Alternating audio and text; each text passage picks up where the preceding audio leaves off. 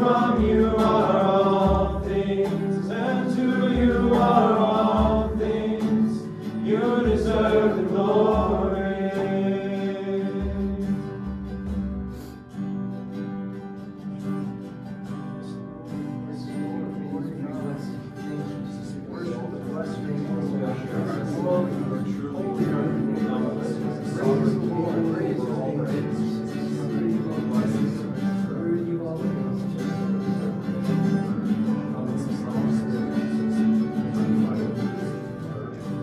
Amen, Lord Jesus, you are worthy of it all, and we give you all the glory. Amen. Please take a seat.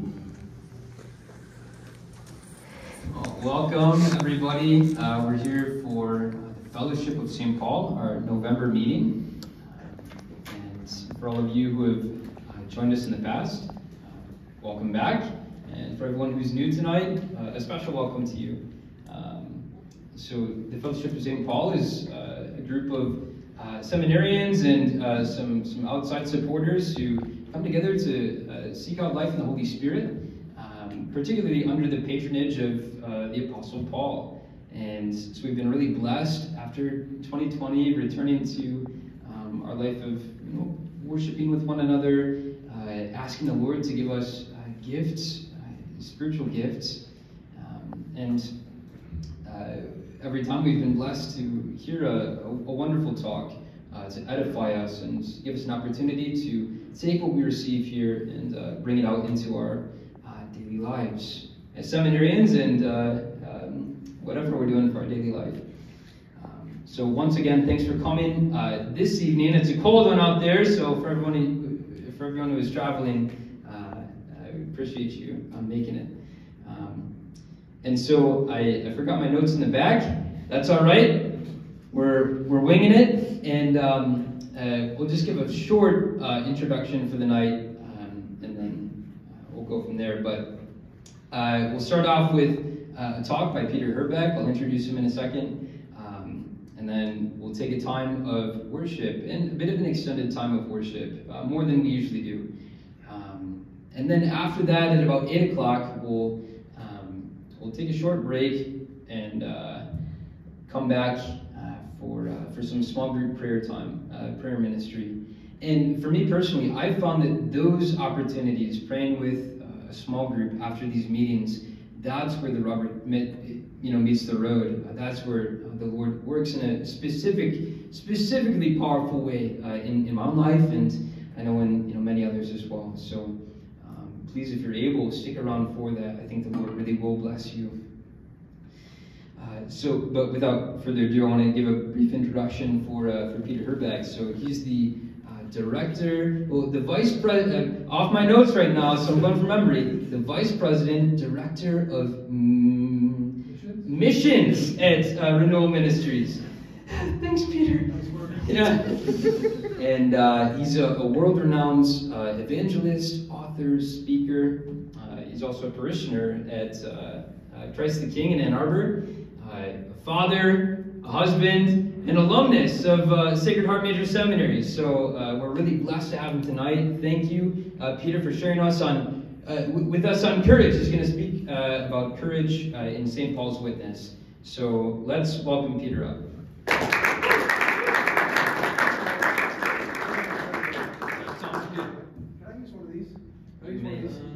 Oh yeah. Not your microphone, just the speaker. Yeah. Yeah, I could come a little closer. But, good evening, everybody. Good evening. I hope you're doing well. It's you're working your way through the semester. Pretty soon you're going to be on break. Everybody going home for Thanksgiving? Yes. Yeah, it should be good. Looking forward to it. So, yeah, a little bit more about myself. I'm married to a lovely woman named Debbie. We have 4 children, 2 boys, 2 girls. Everybody's out of the house. 3 of them are married. My youngest daughter works with us. She's not yet married. If you know any really great guys, just let me know. Not you guys, but you're right. We have 10 grandchildren, and most of us all live in this area. I have one son who lives in St. Paul with her family. And I love coming back here. There's a place back in the 90s that got my master's degree here, and I just had a lot of wonderful memories of this place and ministering here in different ways, but just the people here, great people. Some of the people who've taught here and still teach here are my really close friends, and I'm grateful for the work that's happening, grateful for you guys being here. So I'm especially thankful for the topic tonight, talk about courage, because I think this is a critical virtue for us to lay hold of and to live in and live out of, and begin to expect the Lord to help us to live with the courage we need for the moment we live in. We are living in, you guys are moving toward ordination at an unbelievable time in the history of our culture and of the church. It is a time of just sort of just incredible, intense spiritual combat. And it's a time of great testing for the church. It's a time of purification for the church. Now, the Lord has the church right there in the palm of his hand. He's got the leaders right in the palm of his hand. But he's allowing a redemptive discipline and a purification to come upon the church. And it's difficult. It's hard. And what he's doing is he's always pruning. You know, his redemptive, Hebrews chapter 12 says that God disciplines those whom he loves, right? He said, what did he say? If he didn't discipline you, who were you? He said he disciplines his children. He said if we didn't experience his discipline, we would be orphans. Because he's a good father. And a good father disciplines his children to bring about the peaceful fruit of righteousness. Right? And so that's part of what's happening in the church. And so it's an exciting moment to live, because the purification is for the glory of the Lord and his work in our lives to make us saints, but it's for the hour. It's for preparing us, purifying us to be able to bring the gospel with great confidence and clarity and freedom into a world that's desperately needs it, and is literally coming under every day in an ever greater way to the dominion of the powers of this world. St. Paul described them, the reign of sin and death, which Jesus broke. Right?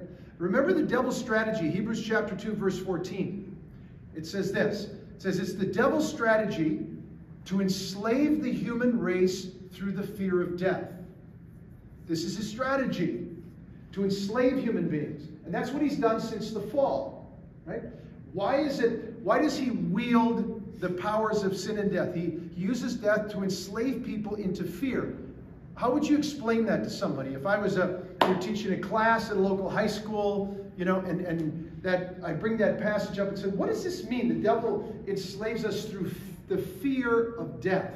He's after enslavement, and he has a strategy to get people to live in a condition of slavery, right? So how would you describe it? How do you understand that dynamic? It's our enemy's strategy. What's he doing? Anybody? So go ahead. People are afraid of death, and so he tries to get them distracted so that they're thinking about anything but death. So it keeps them in the present without thinking about eternity. Yeah, the fear of death is a natural thing in the world, right? We all have it, but then there's the reality of spiritual death, that really the only thing that's ultimately worth being really afraid of is to die in sin. Right? That's the ultimate death. But human beings, apart from the death and resurrection of Jesus, are subject to powers, and those powers are the powers, Scripture, St. Paul says, the powers of sin and death. He said, death reigns over us. It's a dominion. It's a disordered energy. It's a power that without the light of Christ, the power of the Holy Spirit, and the reality of faith, hope, and love at work in us, and hope in particular that sees beyond death in Christ, the new life that we're given, we are going to be, without the help of the power of the Holy Spirit, being baptized into Christ, having the new life within us, we're going to be subject to those powers. What we're seeing in our culture today, Romans chapter 1, St. Paul telling us what? Oh yeah, some of you guys were in that Pauline class. What is Romans chapter 1? What is he saying there? He's talking about the wrath of God. Why is the wrath of God coming upon the world that Paul was addressing at the time? What did he say? Because people were doing what? Injustice and morality was bringing on the wrath of God. He was delivering them over to the logical conclusion of their own sinfulness. Okay, now that's good. That was the consequence of the problem. The consequence of their sin. What was their sin? What was their fundamental sin?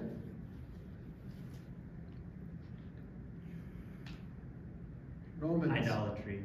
Idolatry. And how was that idolatry expressed? They refused to do what? They refused to acknowledge God as God. They refused to give him thanks. And what they do, they suppress the truth about God.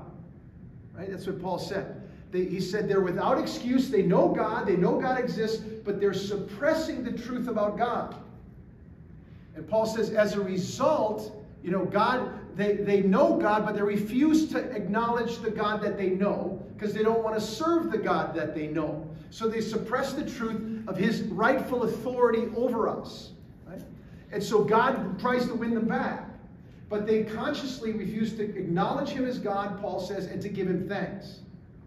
And as a result, they bring themselves under the dominion of sin and death and the dominion of Satan, right? Because there's only two worlds. There's the kingdom of light and there's the kingdom of darkness. There's no neutral ground. Our country's now experiencing, we're in the midst of rediscovering something, that there's only two kingdoms. And if you leave you leave the kingdom of God and you create a vacuum, that vacuum is going to get filled. It's going to get filled by the gods. It's going to get filled by dark powers. It's going to get filled by the powers of sin and death. And the dominion of death starts coming. Again, over people. One of the ways you see it in our culture, Father Francis Martin used to teach here on occasion. Great, great biblical scholar. He said this,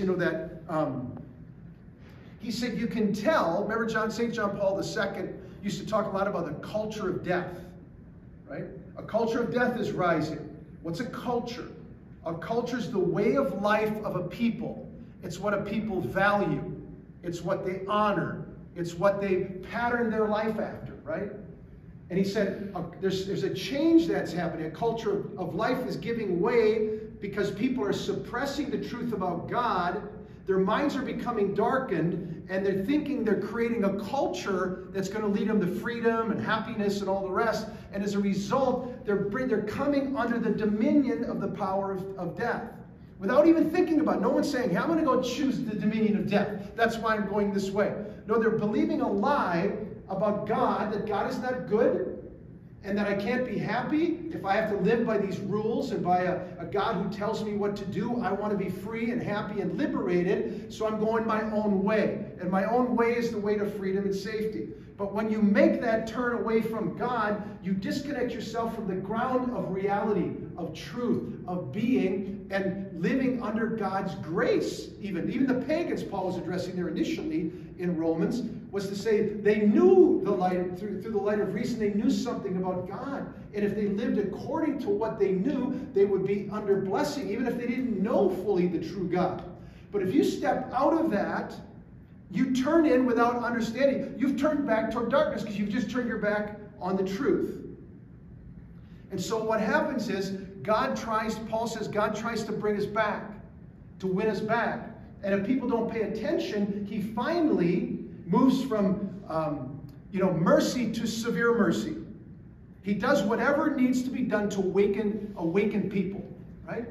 And so what does Paul do? He said he gives them over to their darkened mind. Their senseless minds became darkened, he said, right? Because they refused the light. To reject God is to reject the ground of light, all being. And what do we often say? That to know the truth is to receive the light of something. Truth is just the revelation of being itself, right?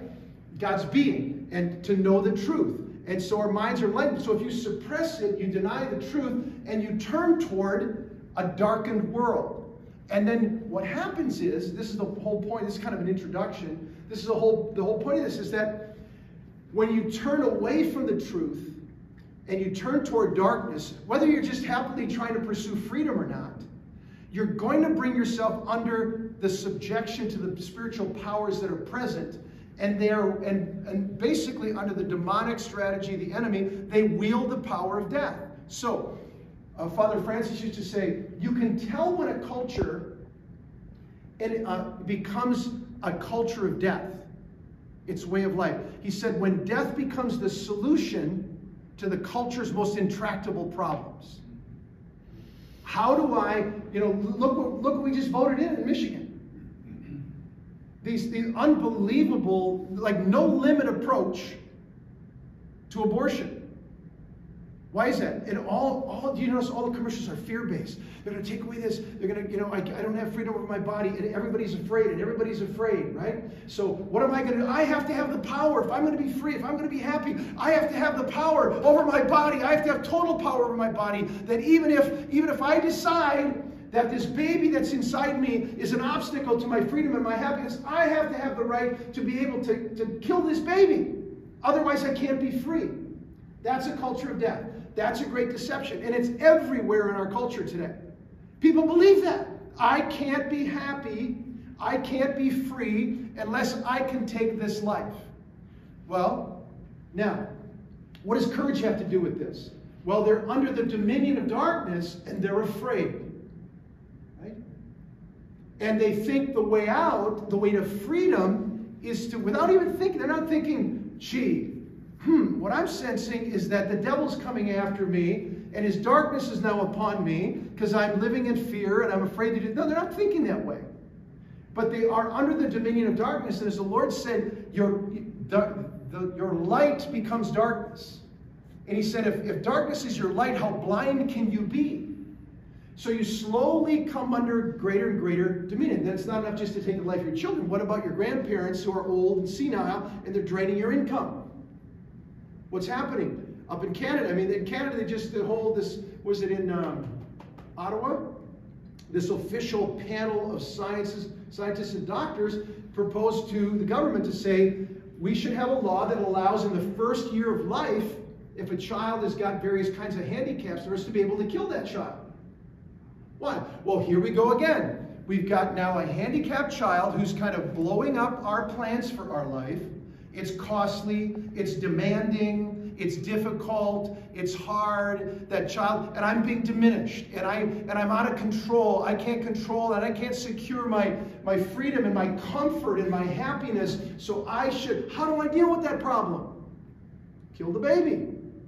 How do I deal with grandma and grandpa that are draining my income? Right?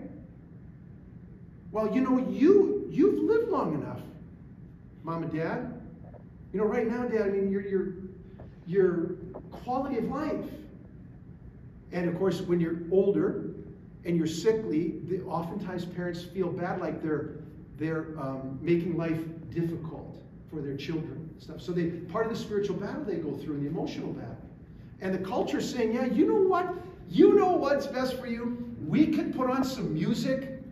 We could dim the lights. We could get, some of your favorite people here, and we'll give you a pill and you can go away. It's legal in Canada. It's legal all over the Western world, various places, right? It's rising. Why is it happening? Because people are saying, this is the road to happiness. This is the road to freedom. It's going to make everything better if we can do this. All the troubles in our family and the weight and the discouragement and the sickness and the suffering, it's going to solve all those problems. So those are the big problems in human life. And what's the answer to culture of death? Kill somebody. Violate the 5th commandment. Right? Now, that's I'm going to ask this question. I'm going to talk a little bit more now directly about Paul and about courage. How many of you guys have ever read this little book by Joseph Pieper? First, let me ask you guys, know who Joseph Pieper is? You study him here? He's the best, I think he's the best Catholic philosopher teaching on virtues I've ever seen. I've read a lot of guys, but it's a simple little book called The Brief Reader on the Virtues of the Human Heart. And he basically is building all this on the teaching of Aquinas. And this part of what I'm going to share is a little bit academic, not too academic for you guys, but it's just more academic maybe for this Friday night prayer meeting. I don't know what you guys normally have, but I just want to do a little bit here because it's very helpful in understanding courage from a Catholic point of view. So, virtue. Tell me, what is virtue, you guys? What's virtue? How do you define virtue? How would you define it? Anybody? Alex is working on it. He's got his right there. Stable disposition. Yeah. That is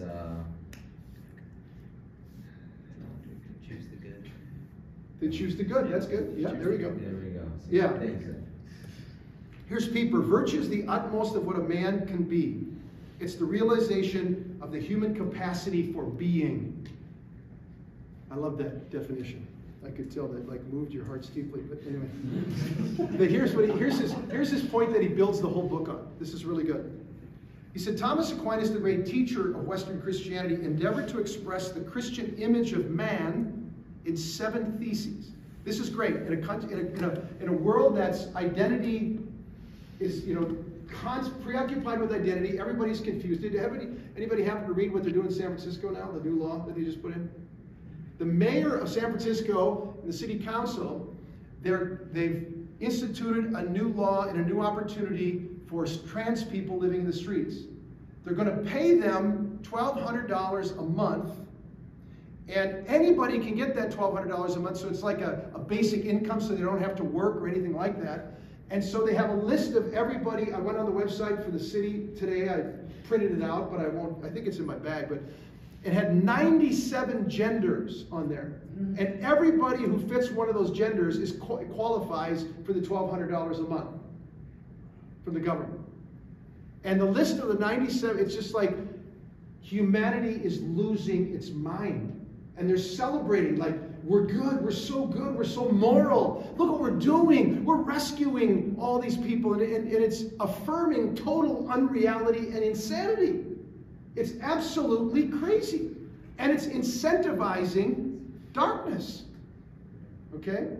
Now, why did I say that? Listen to Aquinas. So, here he's talking about a Christian understanding of man. The first of the 7 is, the Christian is one who in faith becomes aware of the reality of the triune God. You know where we're going with this, right? So the first one is faith. We come to know through God's help who God is. God is the ground of all reality. Number 2, the Christian strives in hope for the total fulfillment of his being in eternity. Christian hope. Number 3, the Christian directs himself in the divine virtue of love to an affirmation of God and neighbor that surpasses the power of natural love. So the theological virtues, as you guys know well, faith, hope, and love. Now this is where it gets interesting for our talk tonight. 4th, the Christian is prudent. Namely, he does not allow his view on reality to be controlled by the yes or the no of his will, but rather he makes this yes or no of the will dependent on the truth of real things. There's a mouthful right there. You get the point he's starting to get at. What is prudence? And prudence is the mother of all the virtues. Why? Because prudence does what? You're shaking your head, Deacon. Why? It's knowing when to use what virtue when.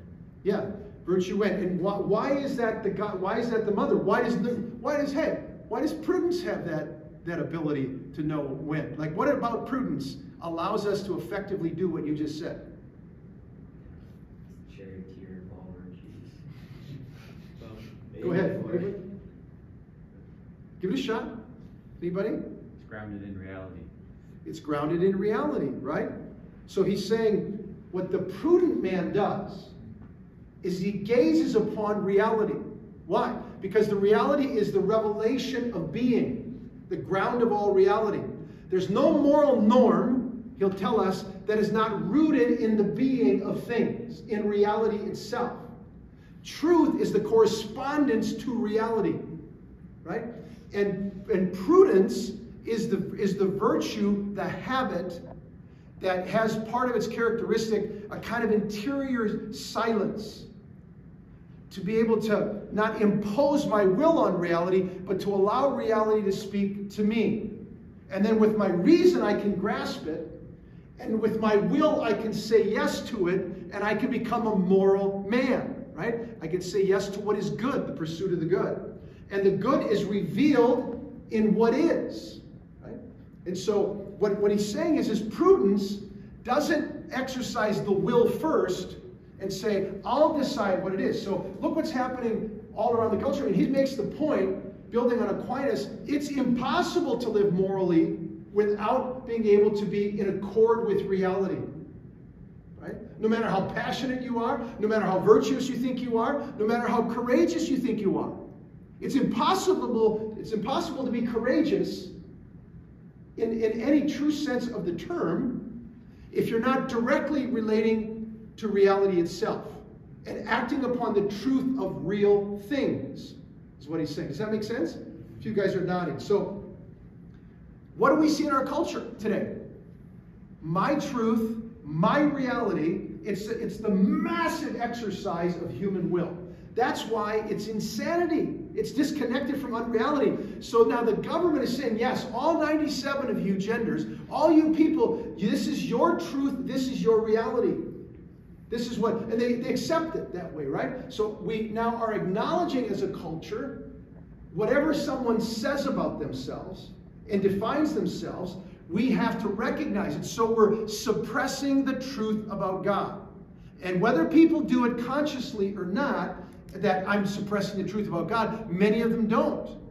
But they're in a culture where the mind refuses to be subject, or the will to be subject to the truth about God. It's living Romans 1. And the madness of Romans 1 is unfolding. And what that happens is we become ever more perverted, ever more disordered, and we more and more find ourselves falling deeper and deeper into sin and celebrating habit patterns of sin. So that's prudence. Then he goes on. The fifth is the Christian is just. That is, he's able to live with others in truth.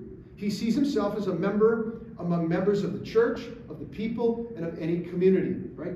That's justice. You give to one that is their due. You recognize the humanity of the person, and you have justice toward them. Number 6. Now, here we go. Tonight's theme. The Christian is brave. That is, he's prepared to suffer injury, if need be, even death, for the truth and for the realization of justice. Courage is the willingness to sustain a wound in defense of what's true and what's just. It's the willingness that's at its core. That's what it is. Right? To the point of being willing to die for it. And here's some things that Peter describes about it. Or here, I'll read this paragraph. You guys, since you study philosophy, this is good. He goes, he reminds us, I forgot about number 7. 7 is temperance, right? Be temperate, namely, not to permit the desires to possess something, or the desire for the pleasure to become destructive and inimical to my being, which is, again, happening all over the culture. By the way, I just had a conversation. Here's an example. I just had a conversation with one of the main leaders of Focus. I've known Curtis Martin and I are friends. We've known each other for a long time. And one of the things, they did a deep dive study over the last few years of men in Focus who are coming to their Bible studies, guys they're discipling. Something like 92% of the guys who are in the Bible studies, who they're evangelizing, have a problem with pornography. I said, I don't believe that. What? That many? I don't hardly believe it. And that's the data. That's the data they actually have. And this is important for courage, in relationship to courage, because sexual sin and perversion weakens the interior silence, the kind of interior capacity to self-govern yourself, and it screws up your mind. It screws up your capacity to perceive the truth and have a right relationship in terms of awe, in terms of purity, to the truth itself. You can't see it. You become blinded at a certain point. So you see the strategy of the devil that's at work to enslave people so they can't be courageous. And one of the things that steals courage is shame. You know, I know that from I confess. I mean, I know that from my own life, you guys, mistakes I had made in my life. If I had fallen into some kind of sin like that in my life, it just steals your confidence. You feel shame, you kind of back up a little bit, right? And that's part of the devil's strategy, is to enslave people. So you've got all kinds of young men now who are caught and trapped in this. And it's part of the devil's strategy to make it impossible for you to be courageous and zealous. Right? Who am I? Right? I feel scared. I'm insecure. What if somebody finds out? Blah, blah, blah, blah. You know, I don't even want to go to confession. I got to go. I don't want to go, but I got to go. You know? And you have all this trouble inside, and your interior life is weakened. And the way he would talk about it so clearly is you can't see, because you're blinded by these things, because the devil's trying to shade you and steal what belongs to you. Right? He said, all duty is based on being. Reality is the basis of ethics. And goodness is the standard of all reality. That's so inspiring, isn't it? You're like, what? Yeah. All right, just a couple more things from Pieper, and then I want to get some stuff from the Lord, from Scripture. But here's how he summarizes our relationship to the truth. Why? Prudence, having that right disposition, having interior freedom, to be able to see the truth as it is, and to will it with God's grace is critical. That's what prudence helps us do, make the right choices. Here he says, to be open to the truth of real things and to live by perceived truth, these constitute the essence of a moral person. So before you can be courageous, you have to be able to see things in truth as they are and accept them that way, right? And to act on that perception. Only the one who sees and affirms this objective reality is also able to recognize how deeply that ruin penetrates that an unjust, unchaste heart allows to happen to him or herself. Right? So it's an obstacle to living bravely. So when you're tempted in these areas, put as many things before yourself that say, this is attractive as it looks like to me, this temptation. This is how it destroys me. Boom, boom, boom, boom, boom. You know, it's going to take away my courage. You know, and I'll tell you what. I've known lots of priests over the years, guys who stumble on occasion, say, but if I stumble, I have a hard time getting up on Sunday morning. And I especially have in preaching. I especially have a hard time getting up and saying the truth that could be hard for people because I'm like, who am I to say? You know, and it just undermines. And the devil wants to steal that capacity and the courage to stand up and give to the people what they need. Okay. Courage is characterized by patient endurance. Patient endurance. This is a fundamental posture of a Christian. Today I'm talking to Christian men. Patient endurance. That is, in the midst of great trial. What remains in me in patience is a kind of interior quiet, an interior security. And it allows me not to be alarmed or to be shaken, you know, so that I don't end up giving into the fear that's present when my life is threatened. So courage is the willingness to sustain a wound. Courage is operating only when the perception is that there's a real threat to my being somehow here, you know. And so some people are unable to handle it, and they run away from what would be a just and true and good act. For example, you know, guys, have you seen Hacksaw Ridge? You guys know that movie? You know the guy, how, you know, here he was, you know, he was a medic, didn't have any weapons, and he's climbing up there, and that guy, he knew, and he says, what true courage is, I know, I see it as it is. It's an evil. The object, that wounding is an evil that's confronting me right now. And I know that I could be hurt and damaged by this. Seriously. So then what's natural is for fear to rise in me. So the question is then, what am I going to do? The just man, the prudent man grasps what the dynamics, he grasps the threat that's in front of him, that it's real. But then he understands what does the good demand of me now? What does a good man do? What's the moral thing for me to do? Is I need to summon the strength that's there, and I need to step right into the fire. So he's a radical image of it, you know. So he's got all these wounded guys he's going to help, and he's walking right into the fire. You know, the bullets are flying, they're coming right at him.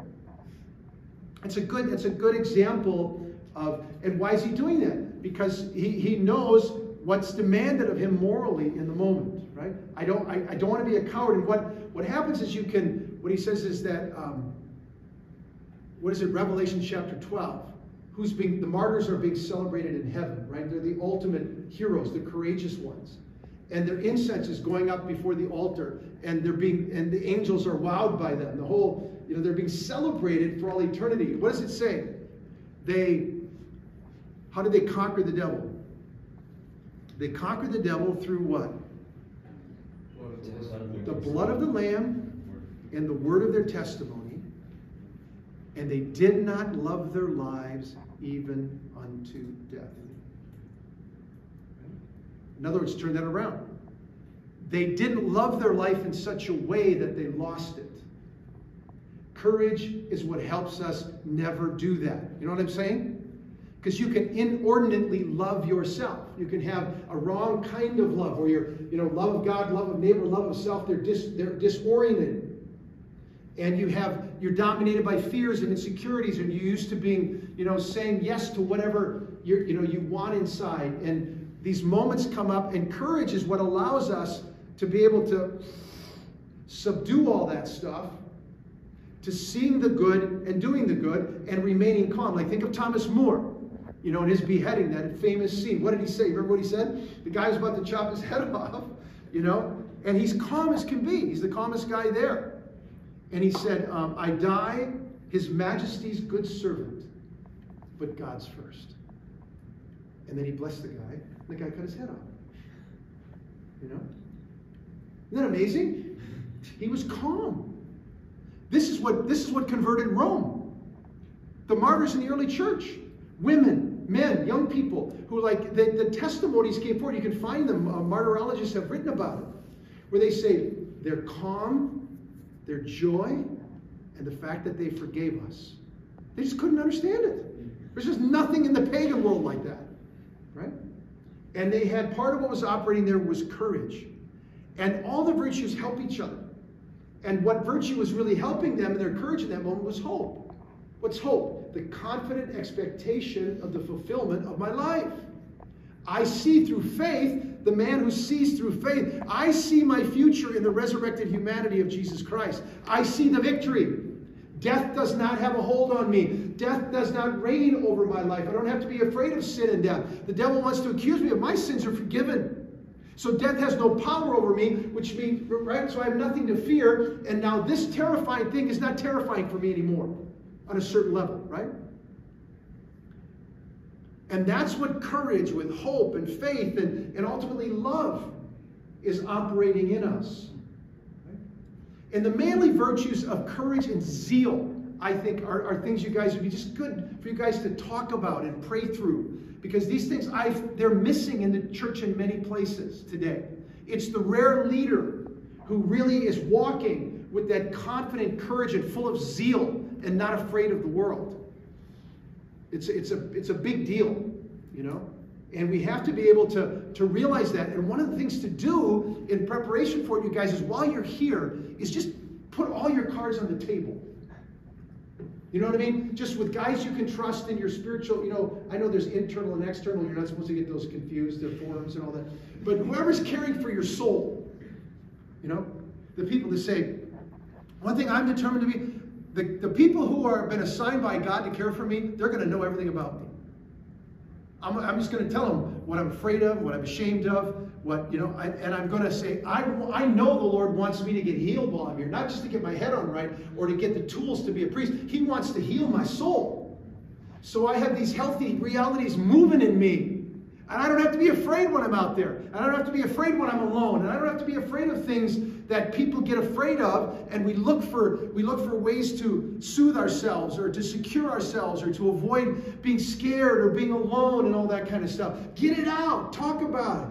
And let the Lord get at that stuff. To me, that's even more important almost than the academic stuff they're doing. But, that's important too. I love all that. But it's critical to have that inside. So you know thyself, you know yourself, and you don't want to step out there, you guys, without having really honestly opened up and honestly worked through it and allowed the Lord to touch you and heal you. Because just the fact that you're weak doesn't disqualify you, Weak love is not false love, right? God knows your frame. He knows my frame. We're weak and broken human beings. That's who He chooses. He's got nothing else to choose from. That's literally true, right? And it's His strength in us, right? And it's His strength in the Christian at work. It's not like, I finally became, and, I have this, I'm just a courageous person. Some people happen to have a disposition that's more ordered to courage. Most human beings don't. But natural strength isn't going to do it either in the end. He gave you power. He said, I gave you a spirit of power and love and self-control. I didn't give you a spirit of timidity. 2 stories. One, I was giving a retreat for priests out in New Jersey about 18 years ago. And one of the themes was on some of this peeper stuff, you know. And there was about, I don't know, 35 guys there, all ages. And I was talking about courage and how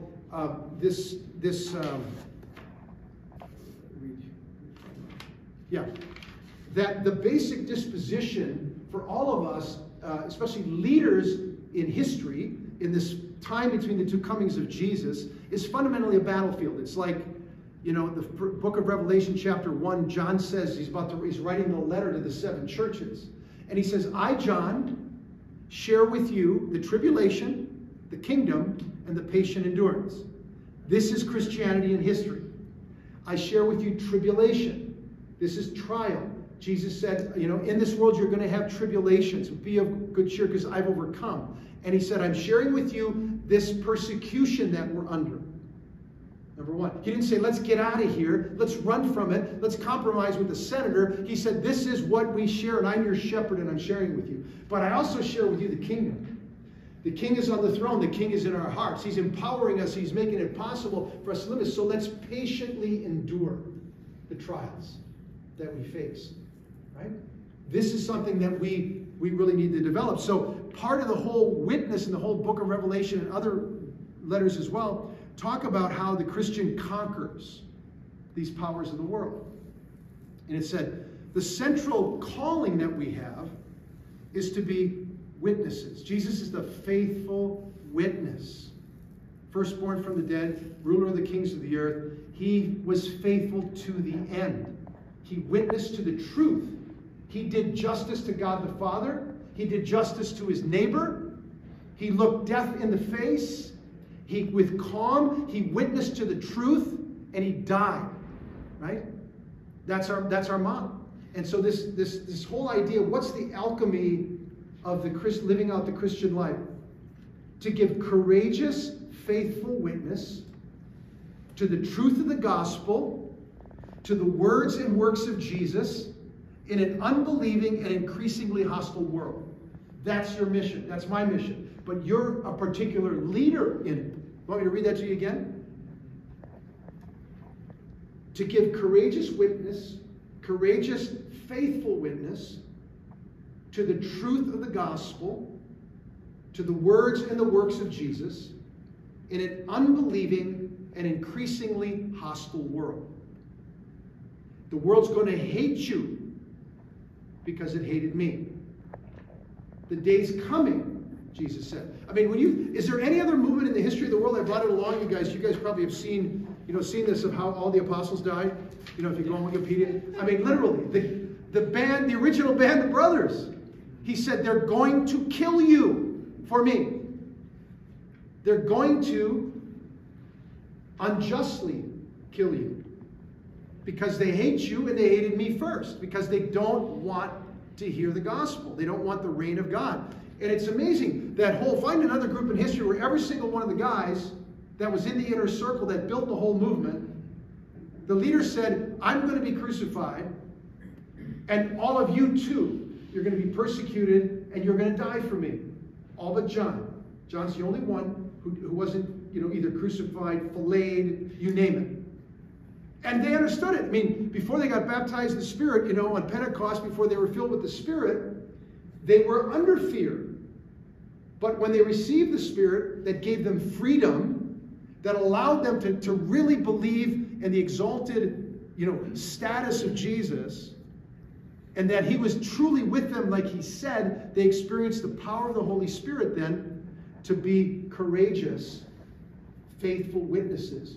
And then, I think this is just amazing to see, but the fundamental alchemy there is faithful, suffering witnesses. This is normal Christian life.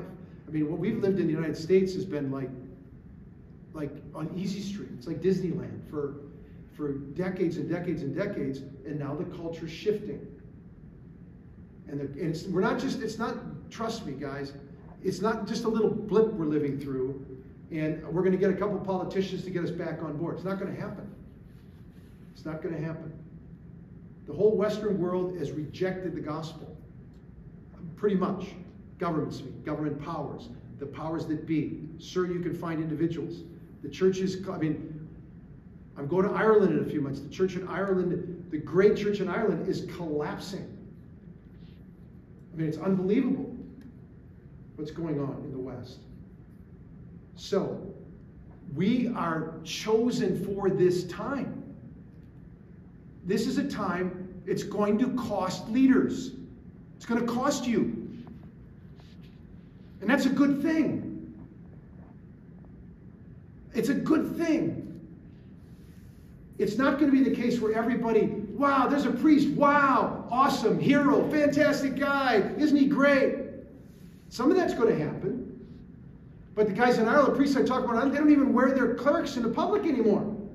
They get spit on, they get cursed, this kind of stuff. Lots of priests don't. One of the main leaders from Ireland was here a couple of years ago. He came to talk to us about evangelization and stuff, and I asked him, how's the esprit de corps? And he described it to me, and I thought, wow. So it's a world they've not quite experienced. But we should not be surprised. This is exactly what Jesus said would happen. So it's important for us to know what we're signing up for and to know how he's equipped us with the gifts to be able to be a faithful witness to him to the end. Isn't that wonderful? Okay, so 2 examples, these guys in Jersey.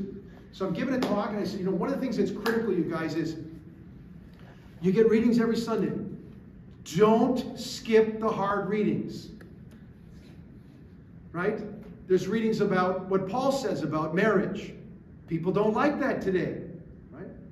There's things Jesus says that are very hard to listen to. Some people say, well, I just want to hear the loving things of Jesus. I say, look, friend, Jesus never said a word that wasn't pure love. Okay?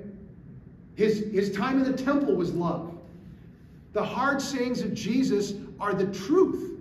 So don't tweak it. Don't edit the mail. But trust it and speak it with confidence. Don't judge people and say, all of us are under the Word of God. So I'm sharing this stuff, and this guy raises his hand and goes, I just don't think you're right. I just don't think we can do it right now. I said, what do you mean? He goes, well, I'm an associate pastor in this really, really wealthy parish in Connecticut. Very high-end, Wall Street, movers, shakers. Most people are afraid of people like that. You know what I mean? Because they got money and they got power and they're super confident and they make big donations and all that kind of stuff. And he said, if I said, for example, I talking about once a year, talk about birth control once a year. Talk about abortion on occasion. Give the church's teaching on these things that are in the culture. Talk about same-sex marriage, and this guy wasn't an issue back 18 years ago, but talk about these things. As a good pastor, teach the faith, And he goes, look, there's 4 or 5 of those things. If I say them, I know some of those people are going to leave. I know they're going to leave. And I said, yeah, so what? And he said, no, you don't know who they are. I said, I don't care who they are. I don't care if they have money. I don't care if they have power. Well, they talk to the bishop, and the bishop could be upset, because their donations aren't going to be there. I said, look, you should fear God, don't fear men. So the next morning, I said to him, I said, Father, honestly, he said, I just can't do it. I said, Father, if you're not willing to preach the Word of God faithfully as it comes to you, from the heart, with compassion, identifying with, this is the same word that's on me that's on you. You know what I mean? It's not me, super priest, and without sin. If you're not willing to do it, get rid of your collar right now. You must not have read the Bible, because the Lord's word to teachers is very, very, very strong. And all he wants you to do is just deliver the mail. Just say what I said, So the next morning is the last session. We come back and he's not there. Maybe I scared him away. I don't know. Nobody knew where he was. And so we're talking about 15 minutes into it, and all of a sudden he comes walking in. He just comes walking in, and he's got this look on his face, and he said, Peter, can I talk for a few minutes? And I said, sure. What's up, Father? He goes, you know what? It was a hard day yesterday for me. He goes like this in front of all the guys, and he goes, I couldn't sleep last night. He said, I finally got out of bed at 3 in the morning. I went downstairs and I laid in front of the Blessed Sacrament. And I've been there since 3. And he said, at one point, I said, God, what's wrong with me? What a great prayer. What a great question. And I said, well, what did he say? He said, you guys, this is what I felt like he said. His name was Jim. He said, Jim, I love you, but you are a coward. And you're afraid of men. You can't be faithful to me if you're going to fear men and not fear God. And you could hear a pin drop in there. Priest talking to priest, man. When priest talk to priest from the heart, it's like, wow, at the impact. And he goes, I just want you guys to know I made a commitment to Jesus. And I'm going to preach the Word of God as it comes every Sunday. And I'm not going to hold back. I'm just going to share it. And I'm going to let the chips fall. Because the Lord's right. I'm afraid of the opinions of men. I want powerful people to like me. You know? That's a deep, I just thought, what a great, I thought, Jim, you were worth all my time. What happened with you, it's worth everything. You know? And you're the best preacher so far on this retreat, right here, right now. With your honesty from the heart to your brothers, you know? And of course, they all got me and prayed over it. They came and prayed over it, you know? And it was the closest moment of the time. So, I've talked to many priests. I talked to bishops who said to me, I'm by nature, I'm intellectual. Like what I'm saying, I'm an intellectual. I love God. I'm a nurturer by nature. Like I'm a shepherd. I hate conflict. I can't stand conflict. It's been with me my whole life, and it's a burden, you know? I said, Bishop, I love you. I gave him a high, I love you. Thanks for your honesty, you know? That's where the Lord gives us supernatural grace to just say, okay, like in courage, it doesn't mean my fear, okay, I've seen the truth now, I've assessed the situation, now I'm going to summon courage and my fear is going to go away. No, you get up and you walk right with, you might be shaking in your boots, you know, but to walk into a situation where you could lose your life. But that's courage, right? And it's the same thing for a priest who's afraid of conflict and troubles in the parish, and people are teaching false things or doing things that are really unhelpful. It's like, especially you don't want to talk to that person. I mean, geez, you know, they're loud and they're aggressive and I don't want to do. Hey, you might have to summon. Keep your calm. Be patient. What does justice demand? What's my responsibility? Kind of thing, right? Another quick story, and then I'm done. I'm supposed to stop at 7:15. Really? I went beyond my time already. Sorry. One more story. One more story. Okay, sorry. I thought you said 45. Did I go more than 45 minutes already? Maybe it was 7:30. 7:30. Okay. Wow. Okay. You don't have to pay me. Anyway, so my wife, Debbie, she works in youth ministry with girls for 30-some years. She's been working with young girls. Very effective ministry going on. So she gets invited to go to a parish outside of Ann Arbor, a little bit of ways, big parish, and to speak to the confirmands of the parents of the confirmands, because they're going through the confirmation process, and all the parents are there, and then the kids are with somebody from their staff. So they asked her to give a talk on identity, you know, on Christian identity. You know, the lady, the DRE of the parish, had heard Debbie give this talk and loved it and said, this would be really great. The parents would really strengthen the parents. So she gives this talk, and in the middle of the talk, she just said, you know, it's so important for us to reinforce for young people and support them in a Christian identity, because the whole battle for identity is all over the place. And people are making these choices and telling kids, you need to define yourself along these. That's all she said about that, and she moved on. So they finished, and she said, had a time for Q&A. So I was at home that night, and she comes home from the meeting, and she comes downstairs, and I look at her. She looked like she saw a ghost, and I said, Deb, what's going on? She goes, you should have been there. It was hard. I said, what happened?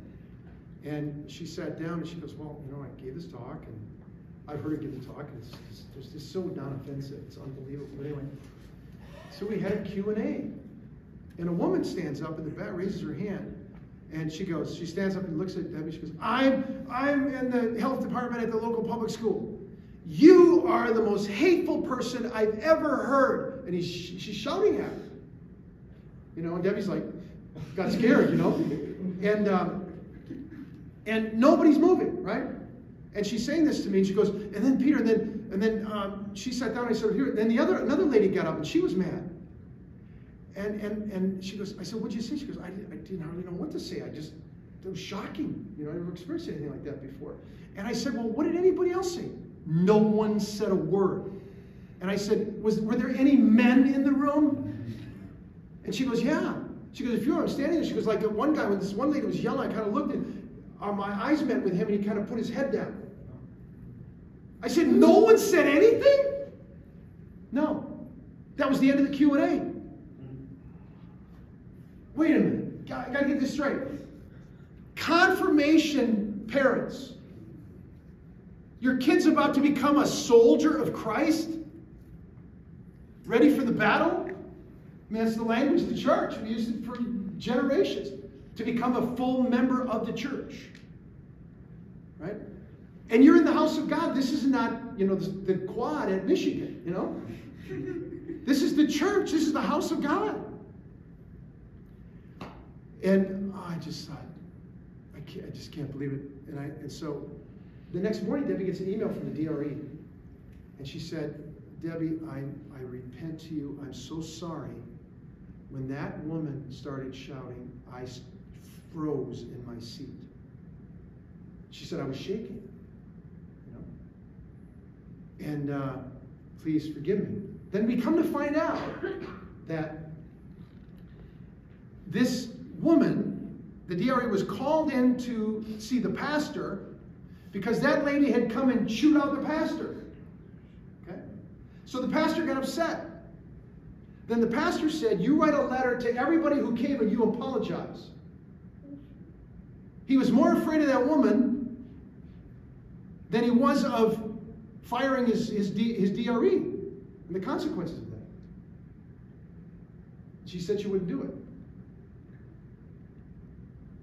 A year later, I'm at a wedding and a reception, and the dance is going on. This big guy comes up to me.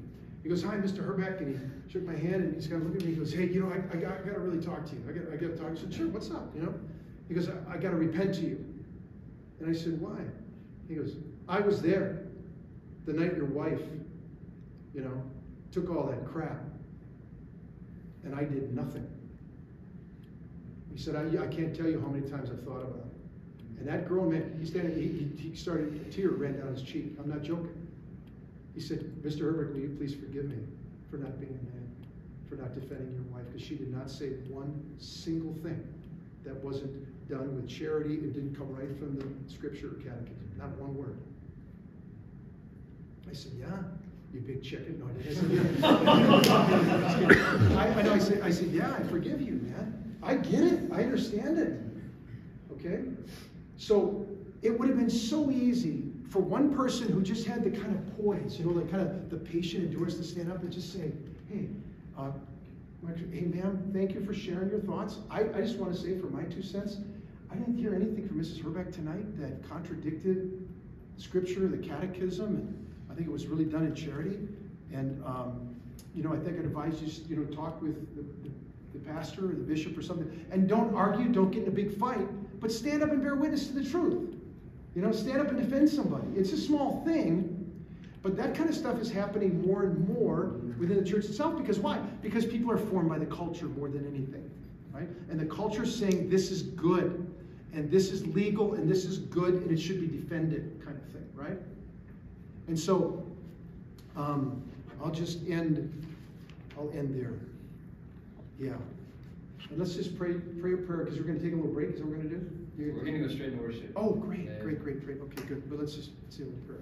You can shuffle up there if you want. Get your music going, if you like. Yeah. Let's pray in the Father, the Son, and the Holy Spirit. Amen. Father in heaven, we thank you so much for the gift of your beloved Son, the faithful witness, the definition of courage, firstborn from the dead, the ruler of the kings of the earth. Lord Jesus, we acknowledge our weakness, we acknowledge our fears, we acknowledge the reality our own fallen nature, but we also know that you yourself have called us. You dwell in us, and you said, don't let your hearts be troubled, but believe in me. Lord, we believe in you. I pray for these good brothers. I pray for the anointing of your Spirit to continue to increase in their life. I pray that you would help them become courageous witnesses, men filled with holy zeal, in great prudence, that they could walk in the truth and be conduits of grace for the sake of the salvation of the world, the salvation of souls. In Jesus' name we pray. Amen. Amen.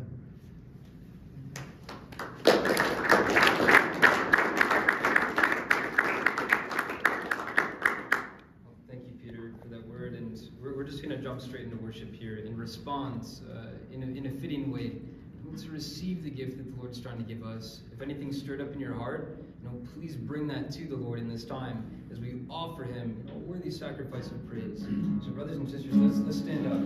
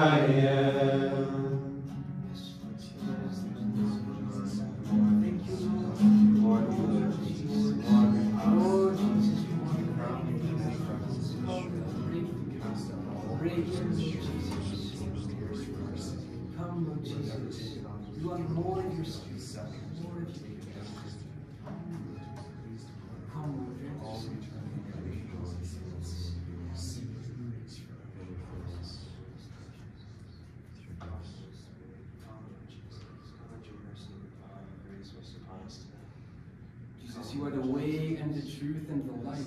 Lord, we ask that we would be able to follow you. Lord, we can only follow you if you call us, if you lead us. Lord, draw us in the way. Draw us in the way after you who are the truth. Yes, Jesus. Come, Jesus. Draw us after you, Jesus. Come.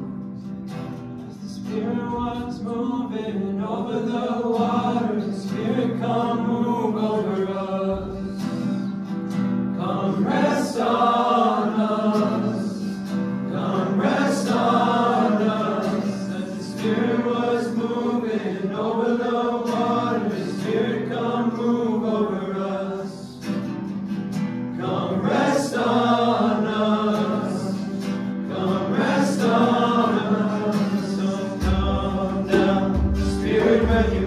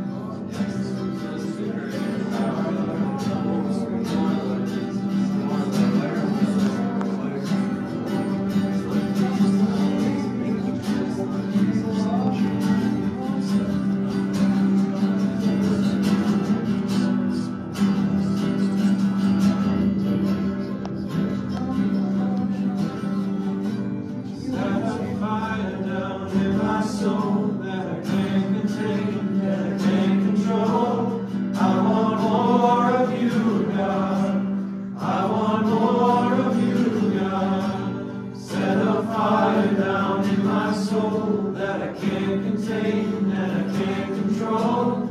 I want more of you, God. I want more of you, God. Holy Spirit,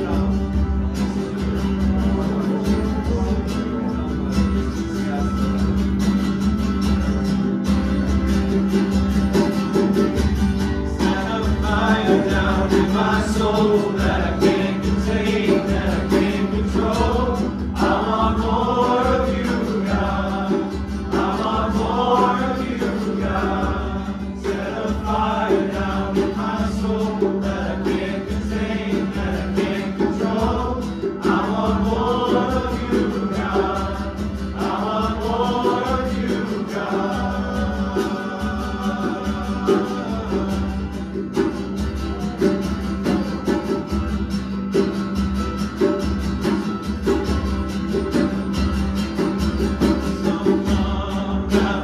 Spirit, when you move, you make my heart pound. When you fill the room, you're here and I know you are moving. I'm here and I know you will feel me come down. Spirit, when you move, you make my heart pound. When you fill the room, you're here and I know you are moving. I'm here and I know you will feel me. Set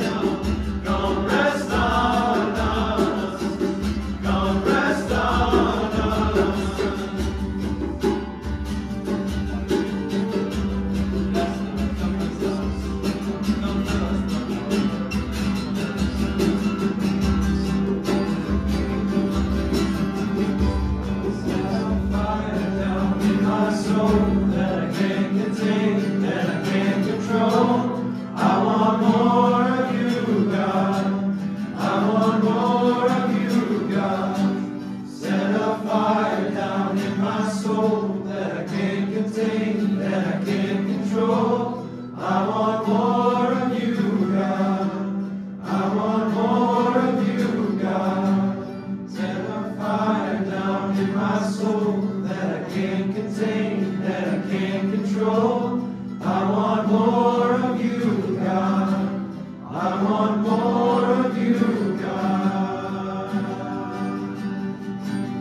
Music team's gonna keep on strumming here, and just as we're singing, we can go back to the refrain in a minute here, but let's just air our hearts to the Lord. And just bring to Him those things that are weighing upon us right now. Maybe it was stirred up in the talk. You can confess this to the Lord in vocal speech. Confess this to the Lord in any way that He's moving you. Let's continue to sing and open our hearts to what He's trying to do right now. He's coming upon us now.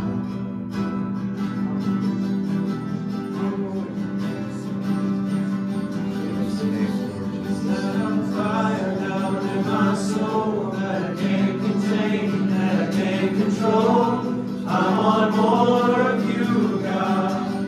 I want more of you, God. Set a fire down in my soul that I can't contain, that I can't control. I want more of you, God. I want more of you, God.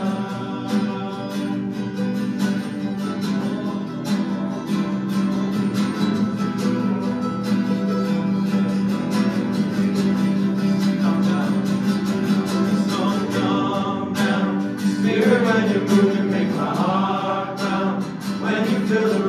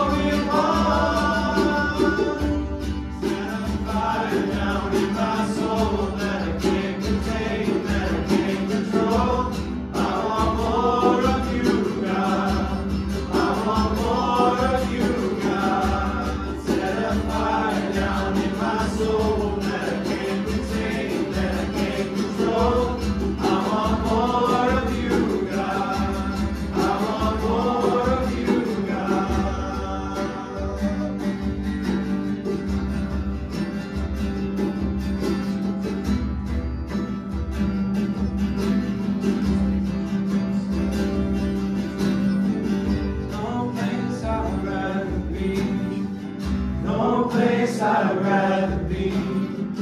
No place I would rather be. Here in your love, here in your love. No place I would rather be. No place I would rather be. No place I would rather be. Here in your love, here in your love. Set a fire down in my soul that I can't contain, that I can't control. I want more of you, God. I want more of you, God. Set a fire down in my soul that I can't contain, that I can't control. I want more of you, God. I want more of you, God.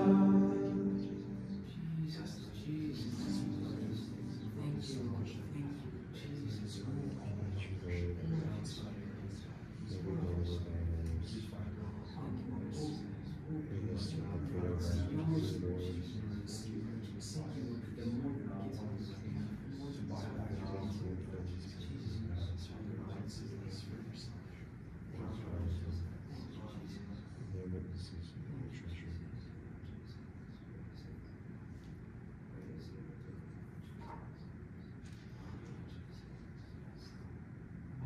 Amen.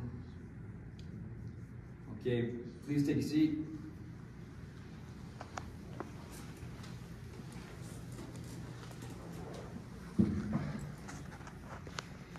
So I'm really grateful for this evening. I think we received a little bit more of that that the Lord has for each of us tonight. And so let's remain in this place of receptivity. We're going to take a quick break here. I've got a couple announcements, and then we'll come back at 8:10 for small group prayer. Is there a newcomers group this evening? I'll be over in room 110 Great. for whoever's new to the prayer meeting would like to pray together and just kind of learn more about praying together. So go ahead and talk to Carl or and Father Zach maybe. Good, yeah. Great. You're very welcome to join us for that, and we'll have some prayer groups, here in this room as well. So just 3 points. This is the final meeting of 2022. And next year we're going to host Father Patrick Gagno on Friday, February 17th. And in the meantime, we might have the opportunity to do some smaller scale prayer meetings for the seminarian community specifically. Yeah, our next big prayer meeting like this will be next year. We're going to have a Life in the Spirit seminar here at the seminary, and that's going to be Saturday, February 4th. And it's going to go all morning into the beginning of the afternoon, so 9:15 a.m. to 3:30 p.m. So it's like in Formation Saturday on steroids, but it will be well worth it. Well worth it, because we have Father David Kogut coming in, who's a priest of the Diocese of Lansing and an alumnus of Sacred Heart Major Seminary. Great priest, Josh Ludwig was out there serving with him this summer, and he can tell you all about Father Dave. Oh my goodness, I wrote. Yeah, I'm thinking of my pastor is Father David. Oh no! Oh man, yeah, Father Dan. Oh shoot.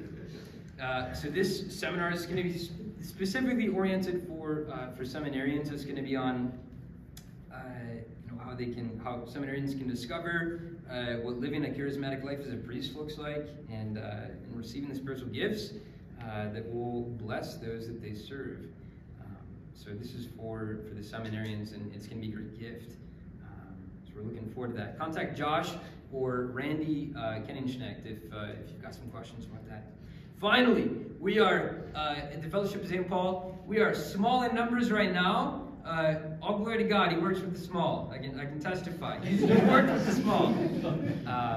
And so at this point in time, we're working on kind of figuring out what does the Lord have for us, and He's really blessed us thus far. I think each of us could testify in various ways to what He's done in this fellowship. So, that's to say, it's also 100% crowd-funded, and as it stands, we've got mostly seminarians in the room.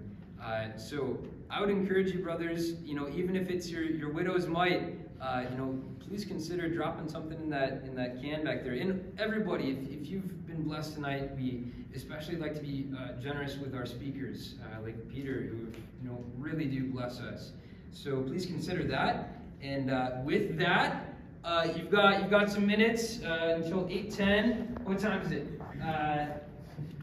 Okay, 8:15. 8:15. We'll start some small group prayer. Now, room 110. We're in here. Okay, team break.